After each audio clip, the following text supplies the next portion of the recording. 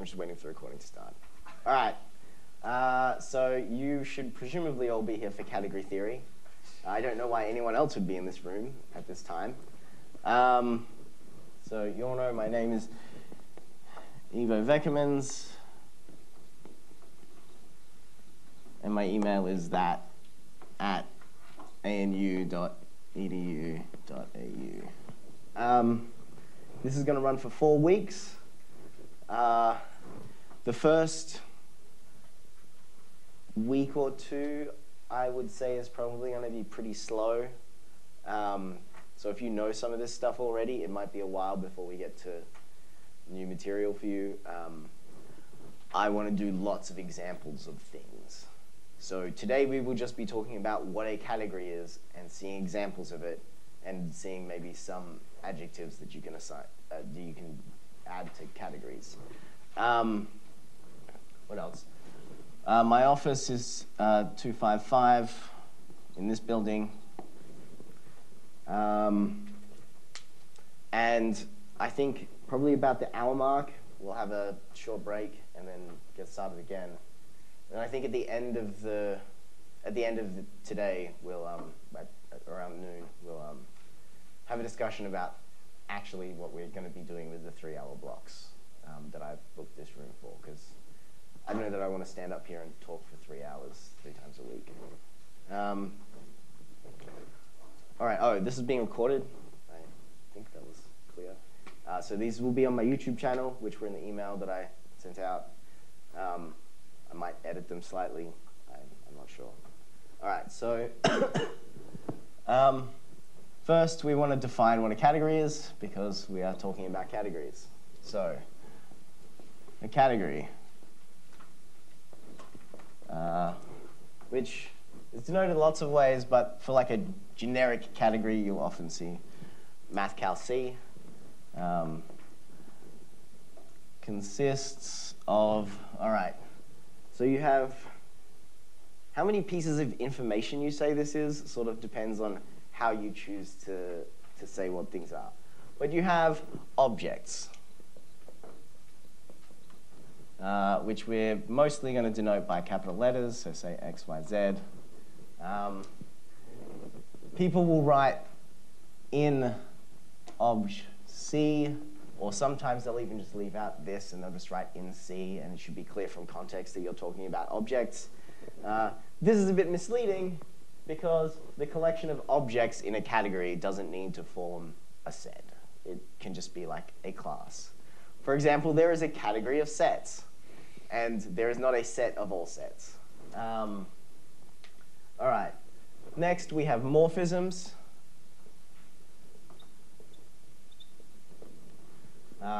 Which we'll mostly denote by lowercase letters, or things that you usually denote functions by. So morphisms go from objects to objects. So say morphism from X to Y. And then we would call this the domain of F, and this the codomain of F. And I promised I would write big so that the recording could see it, and I've already started writing small. Great. You'll also hear the words source and target for domain and codomain respectively. You might hear arrows, morphisms called arrows. It doesn't really matter, it's just a word. And depending on who you talk to, there's another requirement on the morphisms, which is that, so you have morphisms, you have a set of morphisms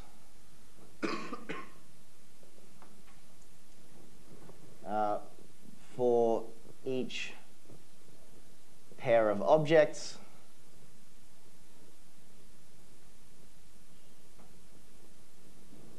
So in this case, the pair is X and Y. And we'll denote that set by CXY, where C is the category, or by HOM XY. And this doesn't have any information about what category we're in, and if it's not clear from context, or if you're dealing with multiple categories, you'll put the name of the category down here in the bottom. So saying that this has to be a set is actually a condition on categories called being locally small. Most mathematicians will use this definition will use this as a requirement for something being a category. It's really only hardcore category theorists who use the term locally small at all. All right. Now, we still need some more information, so can people see? For each triple of objects, we have a function which I'm going to denote by the composition symbol, that goes from, so the triple will be x, y, z, and we'll go from y, maps from y to z, cross maps from x to y, to maps from x to z. All right, and this is just, because these are sets, this is just the Cartesian product of sets. And this is going to take the pair GF to some map in here called G composed with F. And the point is that whenever you have whenever you have such a pair, there has to exist such a map so that that's true. Really we have a diagram here that's like X. So we do F, and then we do G, and that gives us G composed with F. And to be honest, I'm going to drop this composition symbol pretty soon. It's kind of annoying, and it's just unnecessary. It should be clear from context when you're composing two morphisms. All right. Now these things need to satisfy some conditions. So all this satisfying. All right. So I'm going to just write here that this is composition.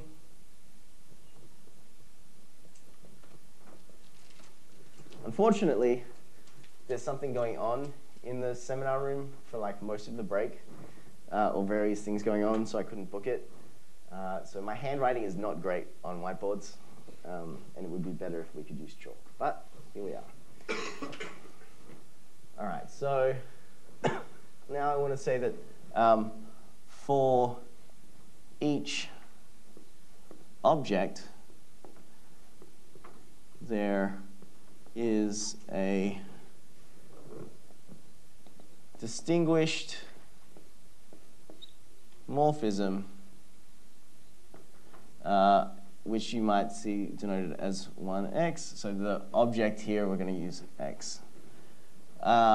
Or idx, I think I mostly will use idx, but it's the same thing, which is in the maps from x to x, such that it acts as the identity. So if I have some x to y, I have some morphism from x to y. If I do the identity on x first, that's still f. And if I do the identity on y, so if I precompose with the identity on x, I still get f. If I postcompose with the identity on y, I still get f. ID y, this map is still f. So when I draw these diagrams, I And I'm sort of not saying that they're commutative diagrams, but if I draw a diagram and it's not a commutative diagram, I will tell you it's not a commutative diagram. By drawing these diagrams, what I'm saying is that for any pair of paths going from one place to another place, those two paths are equal. So in this case, I'm saying that this sort of triangle here says that idx composed with f is f, and idy composed with f is f. And this says that, well, this says that G composed with F is G composed with F, because when I'm doing this, I'm saying that we can define such a thing. All right, so we have identities.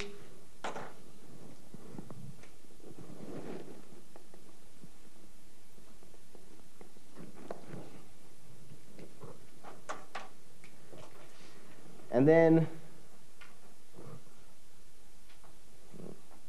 that would be better. Yeah. So, and then finally we have that. And finally, composition is associative.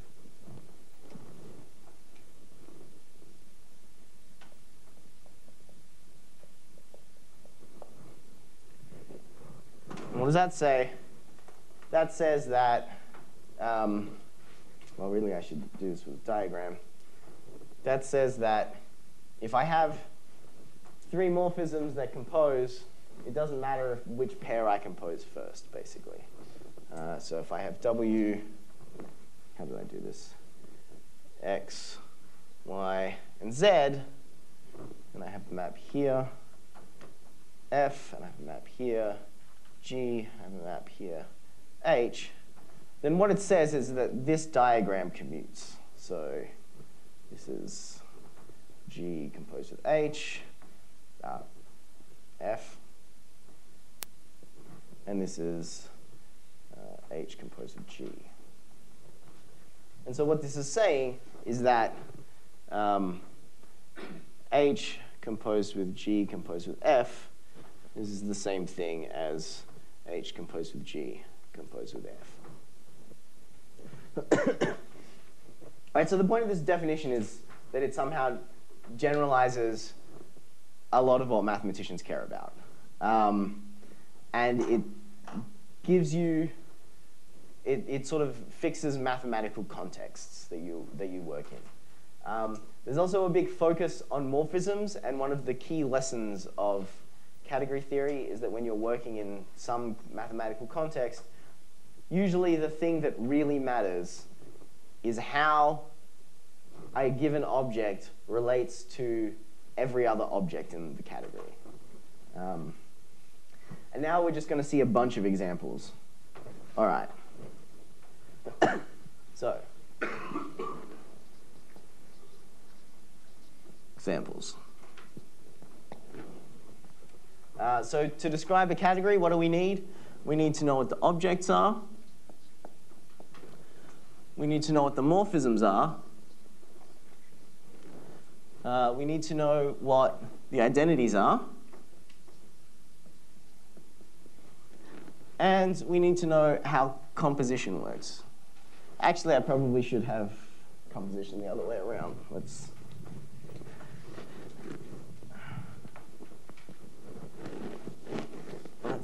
do that. Okay, so we want to know what composition is, and we want to know what the identities are.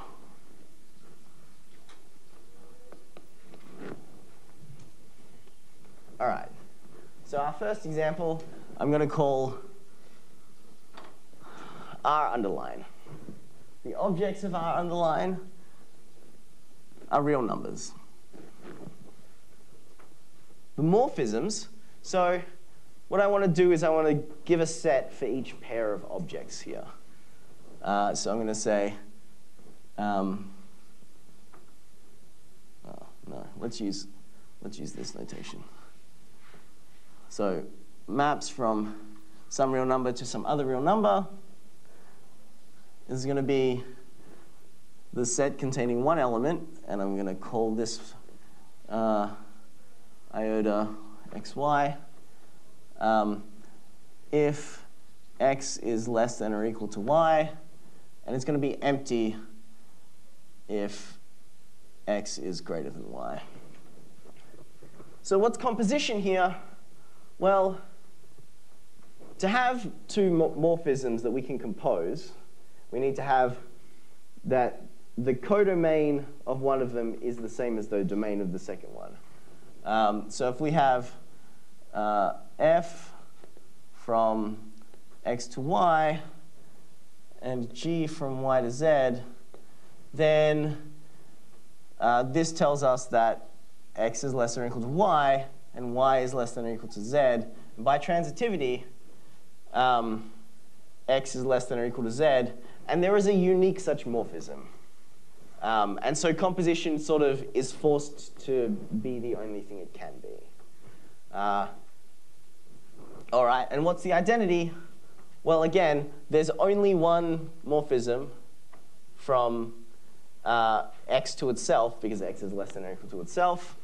And that's the identity. And if you want to see that that's the identity, we'll say that, OK, you've got this map from x to x, and you have a map from x to y. And this is the identity on x. And this is iota xy. Well, that composes to something. But there's only one map from x to y, and it has to compose to iota xy. So in particular, iota xy composed with the identity on x is iota xy. So it is the identity, and you can check that it's the identity on the other side as well. All right. So that's our first example. Our next example, what should I call this?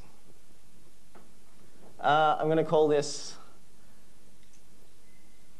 div n plus. This is not standard notation. Yes? Why does that mean that? For it, well, the point is that it is an identity. So shouldn't we be putting like the identity or something? No. I've proven that composing the identity with a map gives back that same the other map, which is the point of an identity.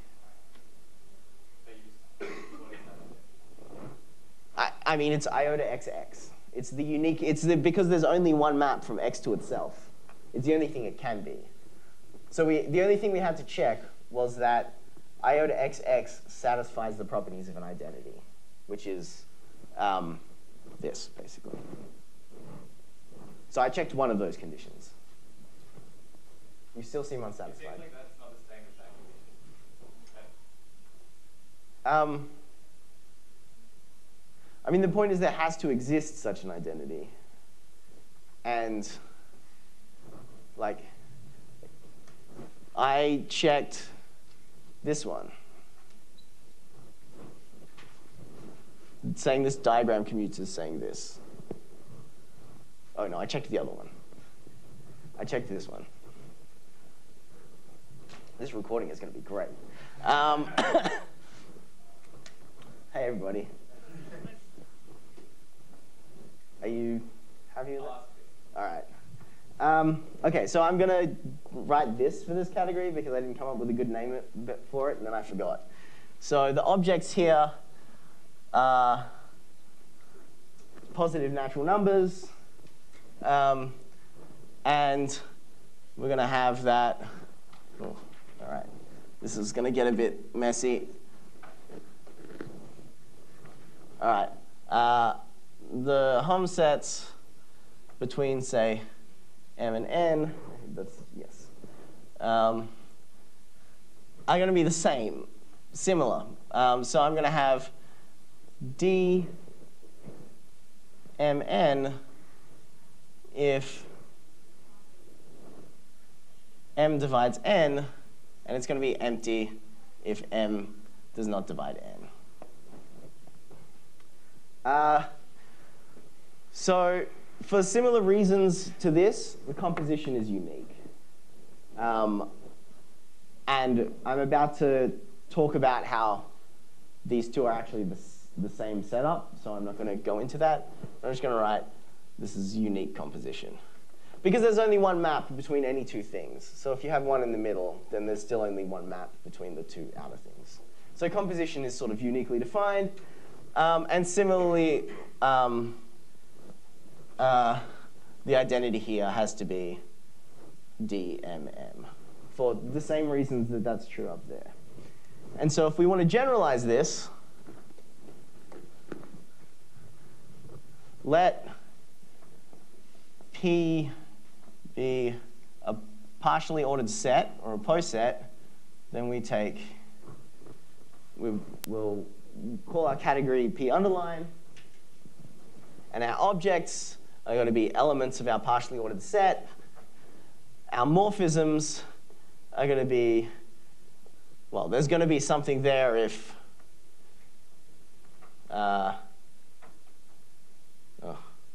notation. Let's say if there's going to be a map from x to y if x is less than or equal to y in our partial order, and it's going to be empty otherwise.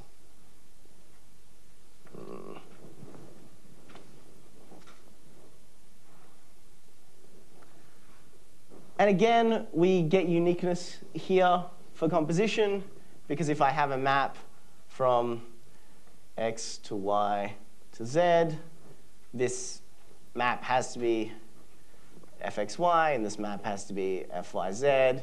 And it has to compose to something, but there's only one thing it can compose to, because there's only one map between x and z, and that's going to be fxz.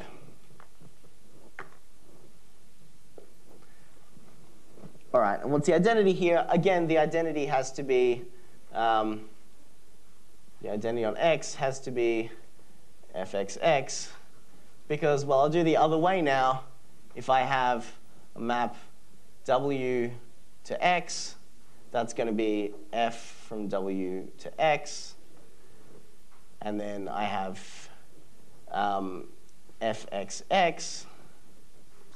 Well, there's only one map from w to x. This has to compose to something, so it has to compose to fwx.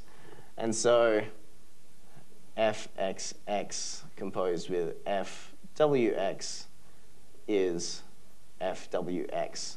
And that's the other condition that I wanted this to satisfy. So actually proving that a given poset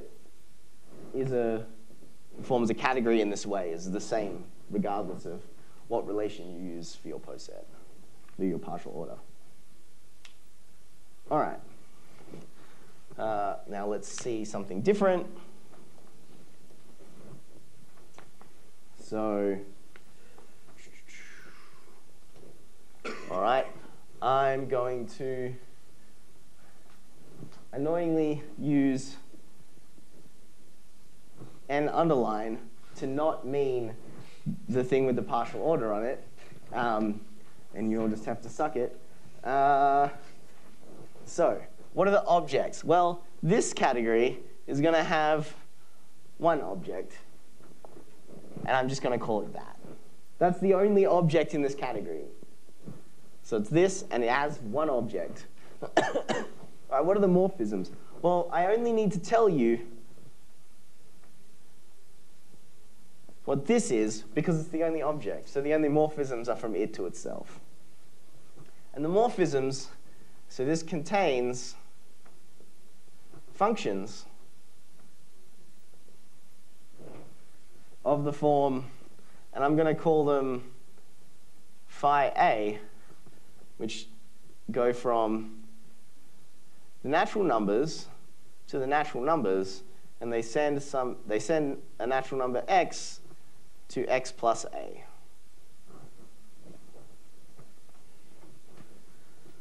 All right, so what's composition here?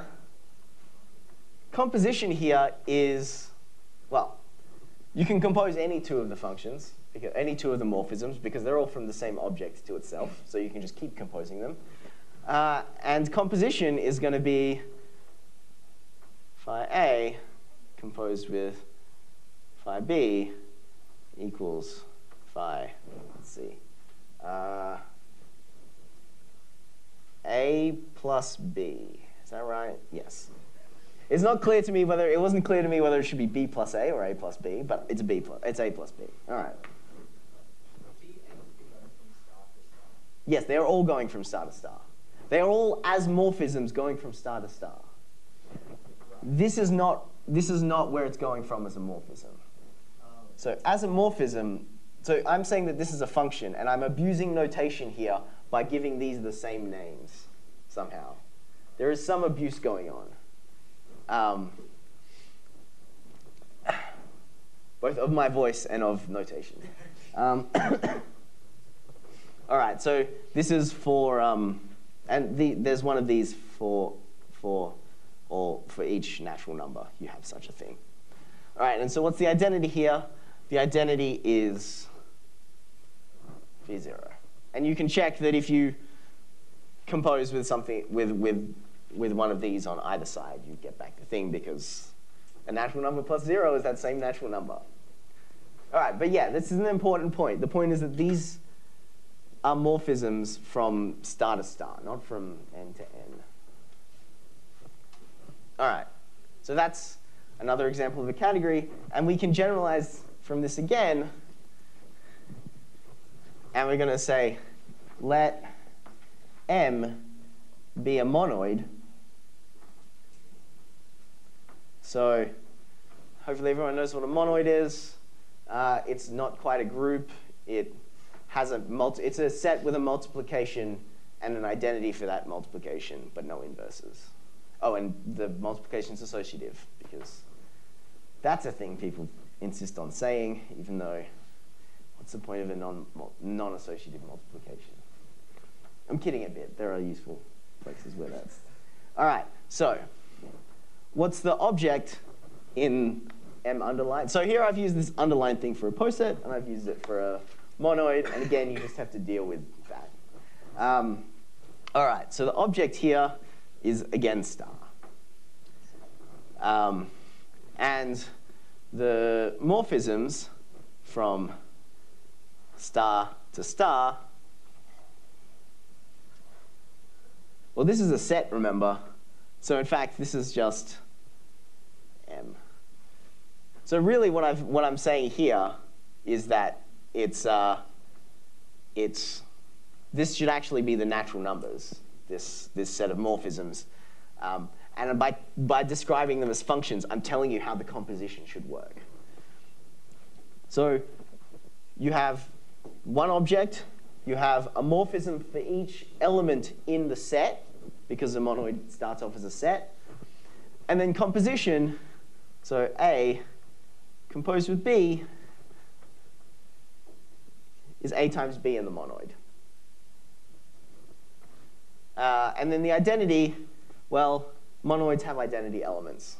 And so you have an identity morphism. All right.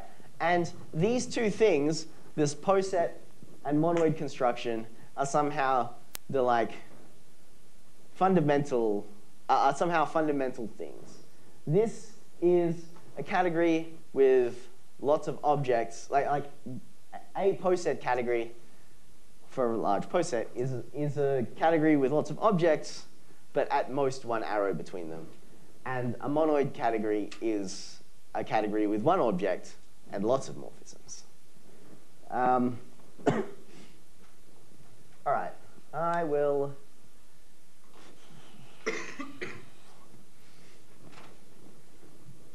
erase up here and keep going, I think. So now that we've seen these quintessential categories, let's see the sorts of categories that people are mostly used to seeing. So we have set.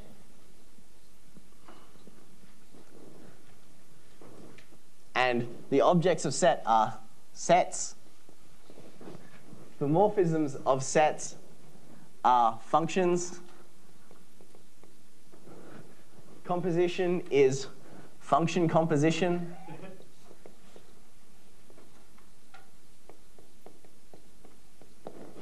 And the identity on a set is the identity function. All right, great. Hopefully everyone believes that these things are true, right? That these things hold for identity functions, that composition of functions is associative. Yeah, and that there's a set of morphisms between each function. All right, let's continue on. So now we sort of have lots of categories where the objects are sets with structure on them. So we have mon, which has as objects monoids, and morphisms are monoid homomorphisms, with composition also function composition and identities also identity functions, because the identity function is a monoid homomorphism. And the characteristic of being a homomorphism is preserved by function composition. And that's something you see when you first take a group theory course. All right, let's see. Then we have group, which has as objects groups. And as morphisms, group homomorphisms. Composition is function composition, and the identity is the identity function. All right, and now we have ab, which is abelian groups. And this is the same, and this is the same, and this is the same. Great. Let's see. I'm going to erase more of this.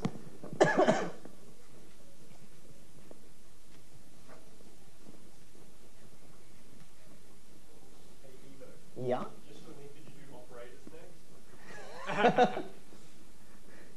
I could not. That would require me to have knowledge of something I do not have good knowledge of. All right. Let's do, what else? Okay, I'm just going to put all these up lazily. So ring has rings, has, well,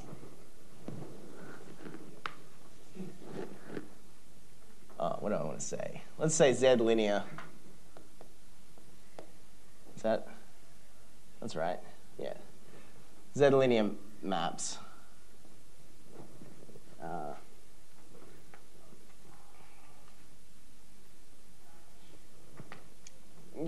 This is ring homomorphisms. I'm pretty sure that's the same as Z linear.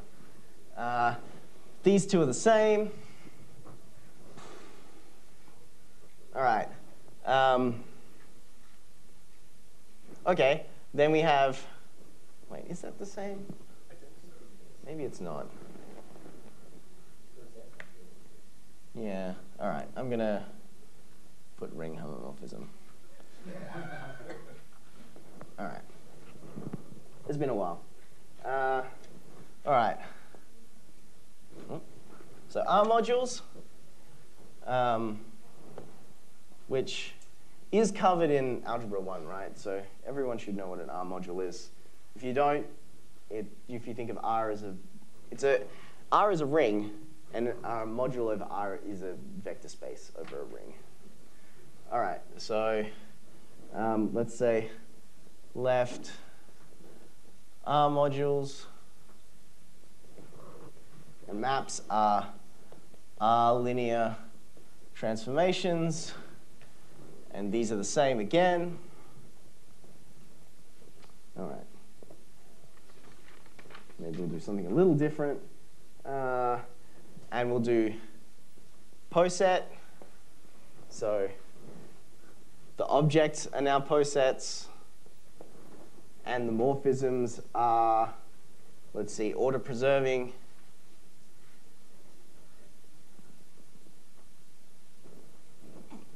And I want to say that you could, I don't actually know whether if you write, I don't use this regularly, so I don't know you write this, whether you mean like strictly order-preserving or weakly order-preserving, but presumably either of them would give you a perfectly good category. And these are the same. All right, what's next? Top. This is a good category. Topological spaces.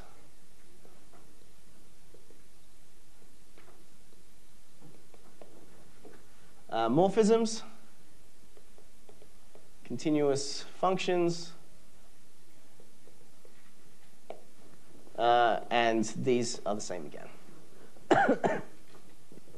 All right, that's probably enough examples of things that are the sets with extra structure on them.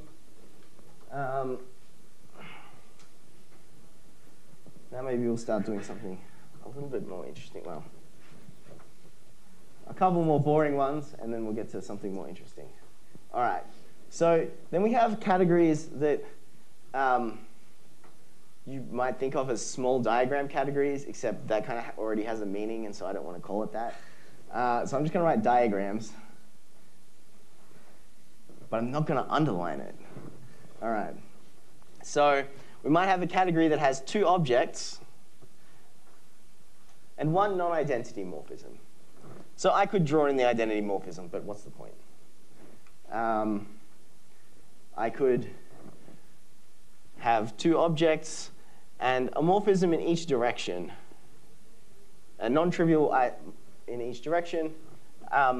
Note in particular that because these are the only non-trivial ones, that if you go this way and then this way, the only morphism from this object to itself is the identity. And similarly, if you go this way and this way, you get the identity. And then a couple that are important, and we'll see why they're important later. We have, say, this diagram. So this is a category with three objects and two non-trivial morphisms. Then we have this one where we have two morphisms like this. And then maybe we have a category that just has two objects and no non-identity morphisms. These are some diagrams that are, for various reasons, important. For now, I'm going to say that this is called the walking arrow, and this is called the walking isomorphism. And when we get to talking about what functors are, it will be clear why that's the case. All right. So that's enough sort of boring examples of categories. Maybe I can. Yes? So what's the difference between the coset and the previous coset? Right. So the previous category that I described is you start with a single partially ordered set and you build a category out of it. This is the category where the objects are partially ordered sets. All right, I'm going to erase this now. I think this has been up for long enough.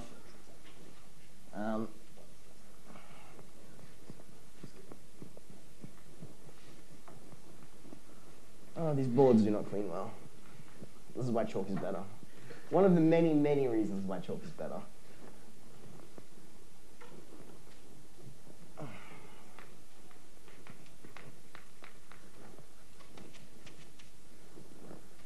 All right, let's talk about tangles.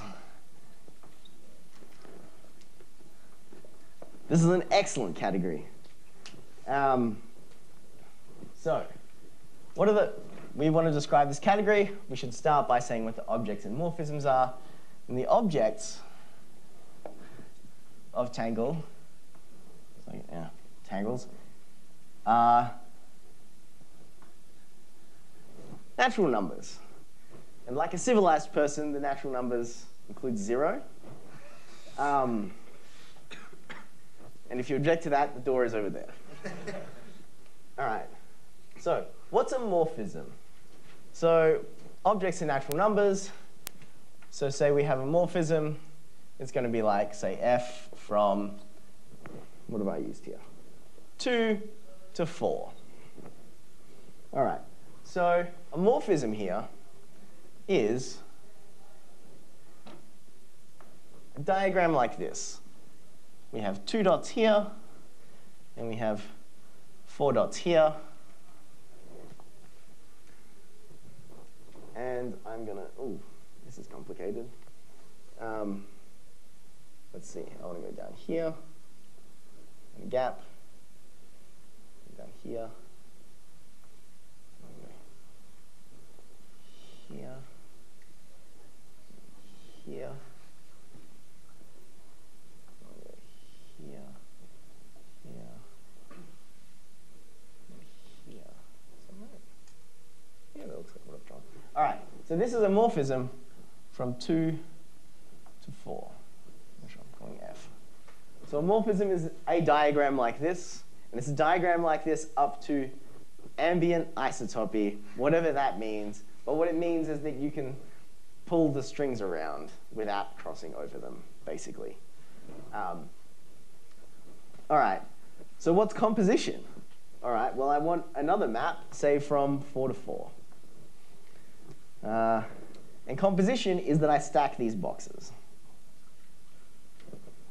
So actually, I also might add that I could have like just a circle sitting there. Because in particular, this includes 0. And so a map from 0 to 0 is a box with no dots, a map box with no dots, and like something happening in the middle. So in particular, every knot is a morphism from 0 to 0 in this category. All right, so what have I done here?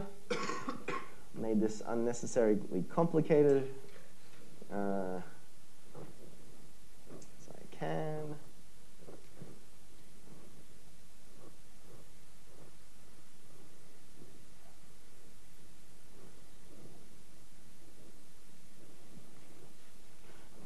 So actually, one way that this turns up is if you have a morphism from 0 to 2, it's going to look like this. And if you have a map from 2 to 0, it's going to look like this. When you compose them, you get something that goes from itself.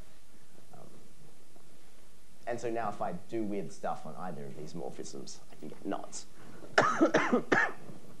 All right. So that's what composition looks like. What's the identity? This is the identity.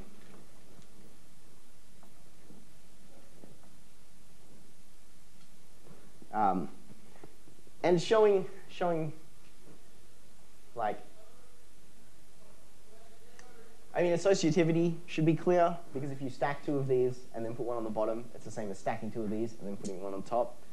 That this is the identity is sort of intuitively clear, but we would need to talk about what ambient isotopy means to really say anything, and then things would get complicated. So what else do I want to say? So a couple of things to notice. Well, one thing to notice is that there are only morphisms between objects of the same parity in this category. So there are no objects from 2 to 5, because you would have a dot left over somewhere. And all the dots have to have something coming off them, which I realize I didn't actually specify, but that's a condition. All right. Now we get to a category that's sort of going to be important, because I'm going to be talking about algebraic topology a lot, because I'm an algebraic topologist, and part of the reason for running this is to get people who are taking algebraic topology next semester used to algebraic topology concepts, so that I don't have to read through terrible assignments. All right. I mean, it happens in every course, right? The longer you're exposed to ideas, the better you will be able to write, hopefully. All right. And now I'm going to talk about the category of chain complexes.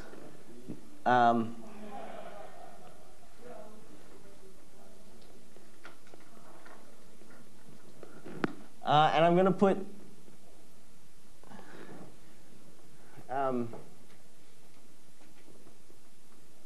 the name for this piece of punctuation escapes me, but I'm going to say scare quotes around chain, because calling them chain complexes is really, like, the chain part of it is actually quite specific to a geometric interpretation of homology. And really, we're talking about complexes. In general algebra, these would be called complexes. So complexes of R modules.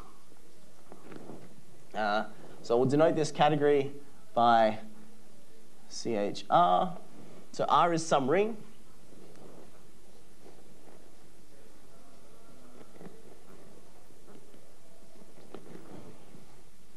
All right. So, to make this sort of easier, you should just think R equals Z, so that R modules are just abelian groups. And so, actually, before when I said Z linear, that would apply to AB, not to ring. All right. Okay. Yeah. So Z mod equals AB. All right. So let's see. So what are the objects in this category? The objects are, all right. First, I'm going to write this in this like annoying abstract way. I'm going to write A. What do I use? N, obviously. Dn for n in Z. So we have two sequences, A and Zn, AN and Dn, where AN is an R module. Dn is an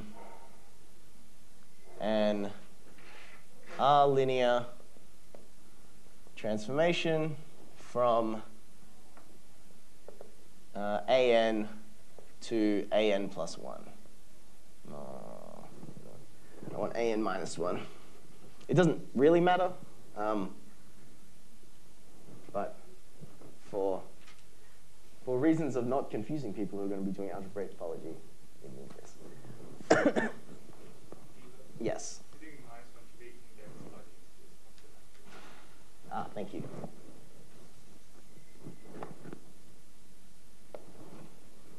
All right. So especially for like when you're first learning algebraic topology, a lot of the examples here actually do just use the natural numbers up. But you can embed that into this by saying that everything below 0 is 0. All right. So, and I want a condition on these, so such that d squared is 0. And what I mean by that is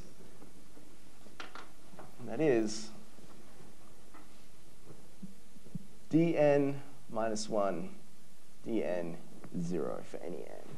So composing any of these two maps is 0. The composition of any two maps is 0. So what actually is an object here? Well, really, it's something that looks like this.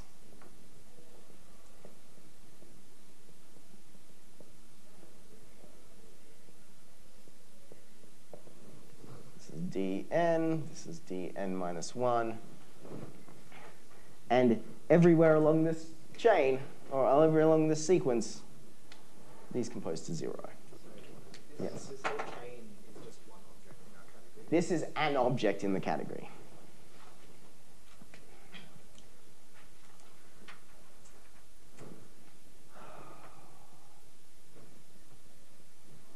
And I foolishly wrote notes here about how to make my life easier and then did not follow them.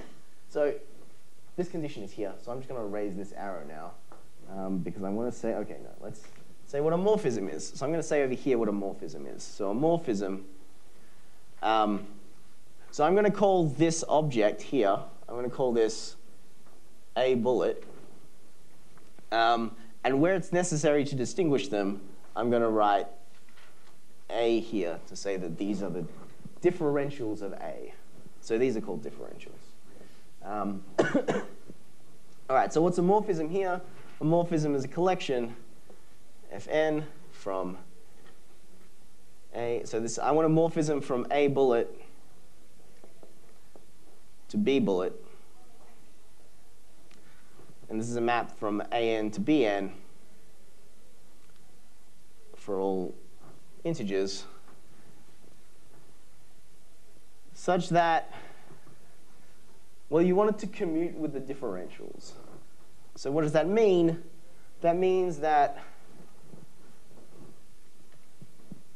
well, I have my Bn, Bn minus 1, Bn minus 2, and so on. And then I have these maps. So I have Fn, Fn minus 1, Fn minus 2, and here I have Dn. And now I have to distinguish these. Well, so people will not distinguish these. People will make it say it's clear from context what these should be. So usually people actually won't put like A's up here and B's down here. All right. And so the condition is that this diagram commutes. But all you need to know for this diagram to commute is you need to know that each of these squares commute. And sort of the point of commutative diagrams is that it helps you understand what's going, like a commutative diagram is really just a bunch of equations. That's what it is. You're saying that this composition is equal to this composition. But somehow drawing this and saying this commutes is like much easier to understand what's going on than writing these equations. Especially if you have commutative diagrams that are like big cubes and you would have to write down like 12 plus equations to write it all down, and you could just write a cube and the cube tells you everything. All right, so what am I saying here? I'm saying that, say, Fn minus 1 composed with Dan is equal to Dnb composed with Fn. And so when I say that people will leave out like which thing they're talking about, you won't see these superscripts usually. It is clear what those superscripts should be from context. And when I say, like I'm really saying that the differentials commute with this map. Like I really am swapping these things. All right. Now, what's the identity? Well, it's kind of what it should be, right?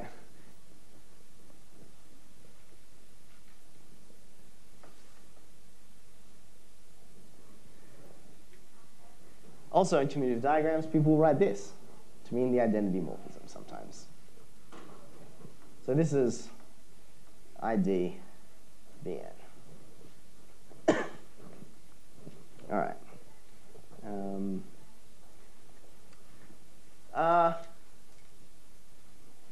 I also didn't say what composition was, which I should have done before I did this. But composition is this. Composition is you stack one diagram on top of the other. So what is it if I had another thing, Cn, Cn minus 1, Cn minus 2, and I'm just going to not actually write the superscripts now because I'm lazy. All right, this is Gn, this is Gn minus 1, and this is Gn minus 2. All right, and composition is saying, well, just compose these maps. And that gives you these squares still commute, because again, writing these things are just equations. So if every sort of region commutes, then sticking them together commutes. I actually think that might be a bit of a lie for bigger diagrams, but all right. All right, so those are, here are two sort of non-boring categories as opposed to the categories I showed earlier. Note in particular that, like, not all categories need to be, the morphisms of all categories, not all categories have as morphisms functions between sets of things. This is a little bit misleading because you can encode this in such a way, but there are examples where you cannot. All right. It's 11. I think we should take a 5-minute break. Cool. So that I can check this recording and see if it works.